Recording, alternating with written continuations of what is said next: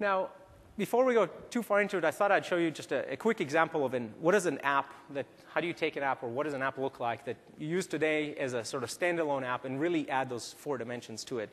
And for that, I thought I'd use something that I personally use every day. I actually picked a rich client app on purpose and show you the web and sort of those 4 dimensions across this app. And I picked Media Center. Now, the challenge with how many people here have ever used Media Center? Good. That's why you're at Mix. You're the right target audience. How many people actually use the Media Center every day? Good. I use Media Center every day. Love this thing. Just wait until you see Media Center on Windows 7. You're going to be floored. It's phenomenal. Now, the challenge with a little promotion there, the challenge with Media Center for me is that I actually have a lot of devices that we manage in my household. And even though we might not be a typical household, in a few years we might be. Like, we have literally north of 20, 26 devices we manage daily.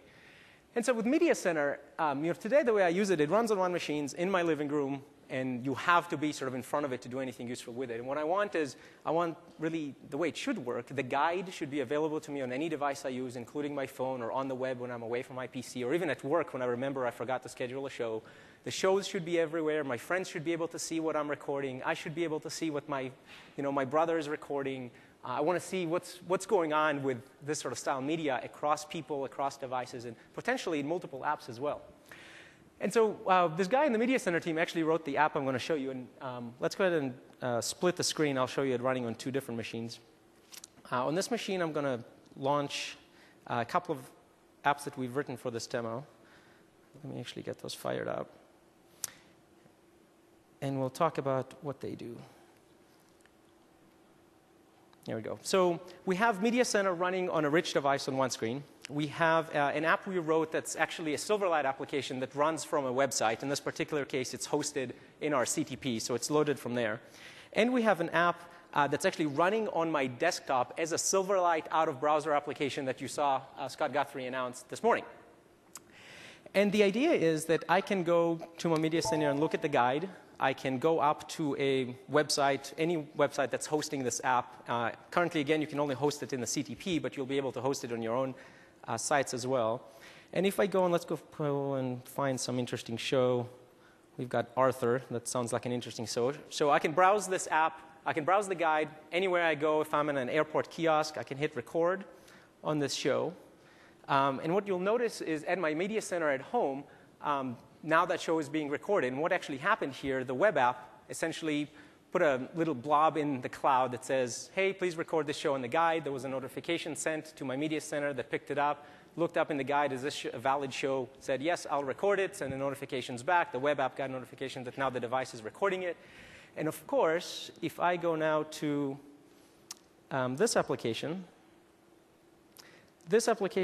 well, hasn't done it quite yet. But this app is running on a different device, right? It's running actually off of what we call our local runtime. It's actually not connected to the cloud directly. It's connected to the local runtime. That data will get at some point synchronized to this device. And this application, even though it's an out-of-browser Silverlight app, will still get this notification, pick up this piece of data, and be able to work with it locally.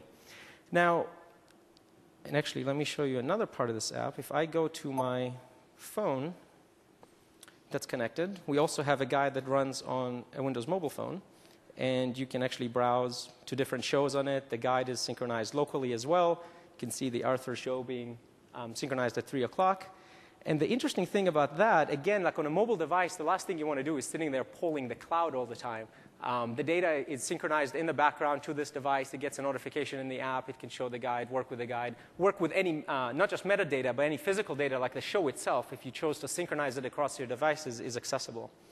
Now, if you go back to the web app, on the right, what you'll see, there's a pane that has sort of what devices this app is being synchronized to, potentially news events related to it. So members of my family I share this application in the Media Center with can see what shows are being recorded, where there's conflicts, again, accessed from a browser, any device, and really any type of application.